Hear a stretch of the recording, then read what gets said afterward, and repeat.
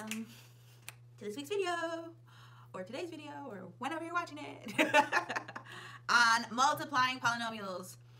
And then I will do another video on binomial expansion, okay? Because they're kind of two separate things. So, like I usually say, you should get out a sheet of paper because you're not going to learn this by osmosis. I already have a degree. I know what I'm doing. You need to know that you know what you're doing, okay? So we're going to get started. Math with Miss B. Math with Miss B. There's 1,000 other places that you'd rather be, but you're watching Math with Miss B.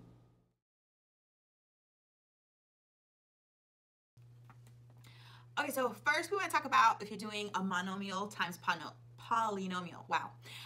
So that's just one term being distributed into all the other terms. This is super easy, and most of y'all are like pretty good at this already, right?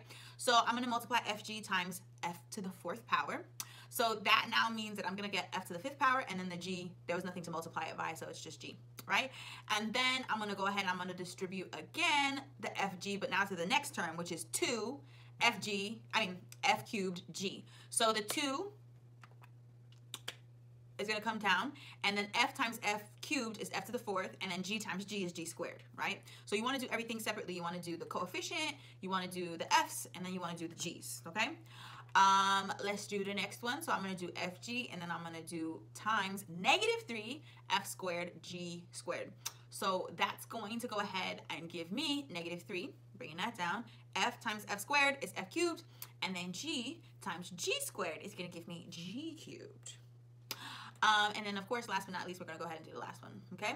So f times f is f squared, g times g cubed is going to give me g to the 4th power, okay? You want to distribute into everything, all right? So that's basically what we're doing this whole time. We're just doing a lot of distributing, okay? So you're going to distribute and combine like terms. Hey, so when I have more than one term, so now I'm doing a polynomial times polynomial. So I technically have a binomial times a trinomial right now.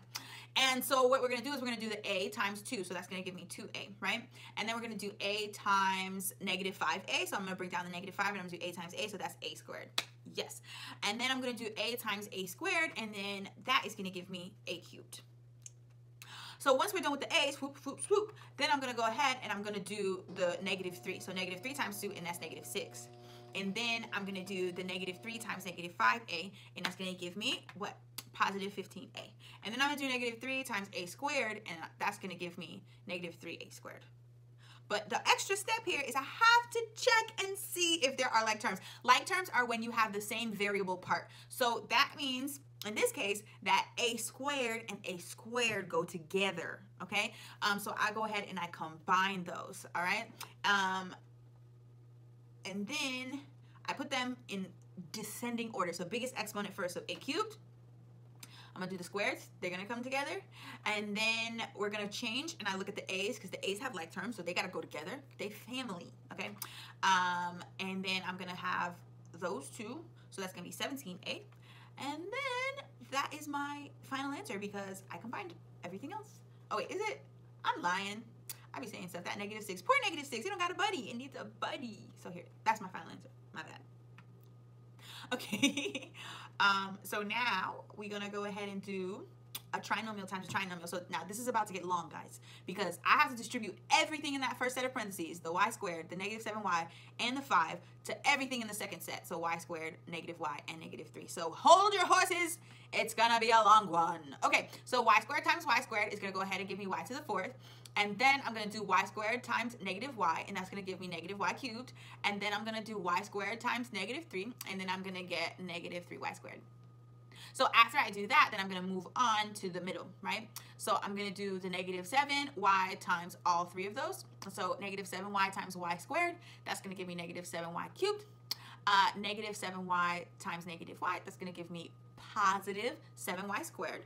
And then I'm going to do -7y times -3, that's going to give me positive 21y. Now we're going to go again. So now I'm going to move on, and I'm going to do the 5. 5 times y squared is 5y squared. And then I'm going to do -5y. And then 5 times -3 is -15.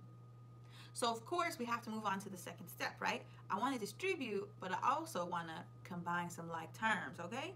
So once I go ahead, I gotta pay attention, because the first thing I want is, because we want everything in descending order. So that means biggest exponent to smallest exponent. So before we work on those 3's, what we're gonna work on is y to the 4th power, right?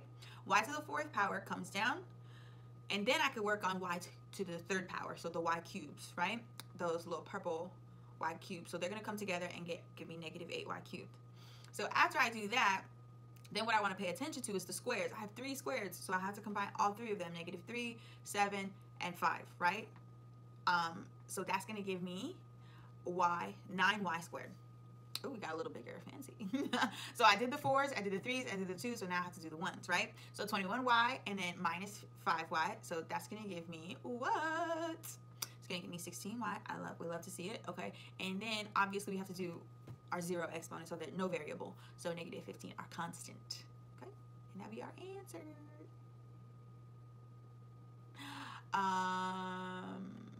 Ooh, just trivia. Oh, another monomial. So at this point of the video, what's happening is I want you to try on your own. So remember I told you to take out a sheet of paper?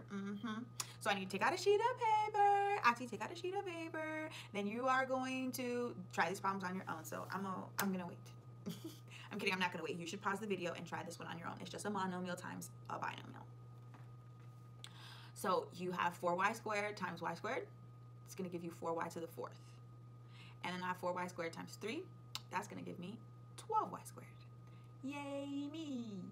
That's easy, monomials are easy. Try this one on your own. Again, pause the video. Okay.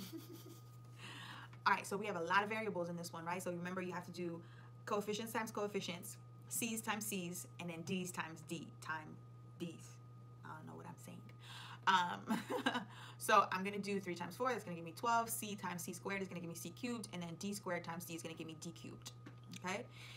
So we'll move on to the middle one. So I'm gonna do 3 times negative 6, that's gonna give me negative 18, right? I'm gonna do c times c, that's c squared, and then d squared times d, that's d cubed. And then we're going to do 3 times 14, which is 42. And I'm going to do c times c, that's c squared. And d squared times d squared is d to the 4th. Okay, so now we're going to do binomial times trinomial. Again, but we have a lot of letters, so you have to pay attention to what you're multiplying when you're each monomial times each monomial. So, okay, I'm going to go ahead and do 3b times all of those things. So 3b times 3b squared is 3 times 3 is 9. b times b squared is b cubed. And then I'm going to do 3b times bc. So 3 times negative 1 is negative 3. And b times b is b squared. And then the c, I'm just going to bring it down, because you can't forget about nothing, okay? Nothing is wasted. So then after I do that, I'm going to do 3 times negative 2, and I'm going to get negative 6. b times nothing, and then c squared comes down. So b came down, c squared came down. After I do that, of course, I can't just stop there. I got to go ahead, and I got to go, oh, man. Negative 2c times 3b squared. So that's going to give me a negative 6, and then a b squared, and then a c. You always want to keep your variables in ABC order. I'm going to say that a few more times. So b's always come before c's, because they got to be ABC order. So and then after I do that, then I'm going to get negative 2 times negative 1. So that's positive 2. And then the c, the b came down, and then I have the c squared, right? And then I'm gonna, you saw me looking at the screen. I thought I made a mistake, but I didn't. So then I'm gonna do negative 2 times negative 2, so that's gonna be positive 4, and c times c squared is c cubed, yay. But remember, what's our second step when we're doing binomials or polynomials times polynomials? You have to distribute, but then you also have to combine like terms, okay? So you wanna do the highest exponent of the b's, because remember, b's come first, because ABC order, so b's come before c's. So you're looking at the b's and the highest exponent of the b's. So first you're gonna put 9b cubed, because I'm leading with the b's. You want to lead with the letter that comes first in the alphabet, okay? Then after you do the b cubes, then you want to do the b squareds, right? So I'm going to go ahead and combine that negative 3 and that negative 6, and I'm going to get negative 9. Notice that the b squared and the c stay the same. It's not b to the 4th and c squared all of a sudden. Like when you're combining like terms, the variables stay the same. It's just the coefficient that changes in this step, okay? So then after I do the b squared, then I'm going to go ahead and I'm going to pay attention to just the b's, and I'm going to combine negative 6 and 2. So that's going to go ahead and give me negative 4. And then after I do the b's, I want to do what's left, which is the part with no b's at all, right? So that lonely 4c cubed is going to come down, and that's my final answer. Okay, so remember, when there's lots of variables, you put the variables in ABC order, and your final answer has to be whatever the first variable is. You want to do that in order from least to greatest, from biggest to smallest. Okay, excellent. All right, another polynomial times a polynomial, a 3 by 3, ladies and gentlemen. Okay, so I'm gonna do the same thing I keep doing. X squared times x squared is x to the 4th, but this time I didn't draw any arrows. Then I'm going to do x squared times 5x, so that's going to give me 5x cubed. And I'm going to do x squared times -2, and that's going to give you -2x squared. Ta-da! And then after I do that, I'm going to move on to -4. So now I'm going to do -4x times x squared, so -4x cubed, and I'm going to do -4x times 5x, and that's going to give me -20x squared. I'm going to do -4x times -2, and that's going to give me +8x. Whew. Now the last step, I'm going to distribute the 1. So 1 times x squared is x squared, 1 times 5x is 5x, and then 1 times -2 is -2. But what do you have to do? Everybody say it. Combine like terms. Good job. Okay, so I'm going to combine all my like terms in one fell swoop. Boom, okay? X to the 4th was by itself, so it stays like that. I put my cubes together, so the x to the power of 3's, and then I put my squares together. There was 3 of those, and then I put just the x's, and then the constant was by itself. Okay, that is multiplying polynomials in a nutshell. Like I say at the end of every video, ladies and gentlemen, you should go back through this video. You should take out that sheet of paper. You should see if you can get the same answers without my help. Okay, and if not, I will see you in the next one.